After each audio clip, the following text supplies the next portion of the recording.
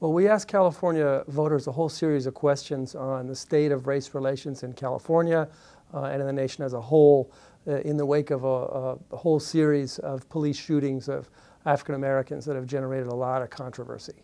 And what we found is that voters in California see race relations in California as significantly better than they do race relations in the country as a whole. And they also see race relations in their own communities as even better than they are statewide. There's an old saying, all politics is local.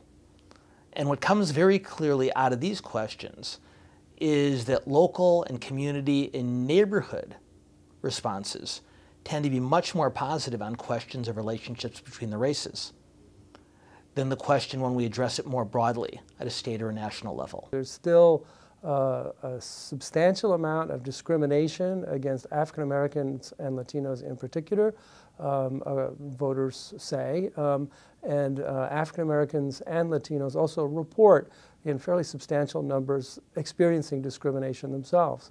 When we ask Californians about how law enforcement personnel, police and other public safety officers handled relationships with various communities, not only did African Americans feel like their relationships with the police were much worse, but representatives of every other ethnic and racial group felt that relationships between the police and the African American community was much worse. You can tell from the poll findings that California voters mostly live in fairly diverse environments where they interact at concerts and sporting events or the store, running errands, whatever it might be, with people from different racial and ethnic backgrounds. But it's interesting that when it's a voluntary kind of thing, like a picnic or some other social gathering, they typically interact less with people from different racial or ethnic backgrounds.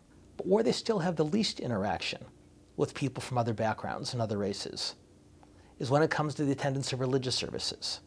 So in California, at least, Sunday morning is still the most segregated time of the week. In addition to race relations, we also had a question on immigration, and the question had to do with whether people think that immigrants who are in the country illegally are a positive impact or a negative impact on the economy. And interestingly, more and more people are saying that they have a positive impact on the economy, and most strikingly, more and more Republicans are saying that, and that's a big change in California.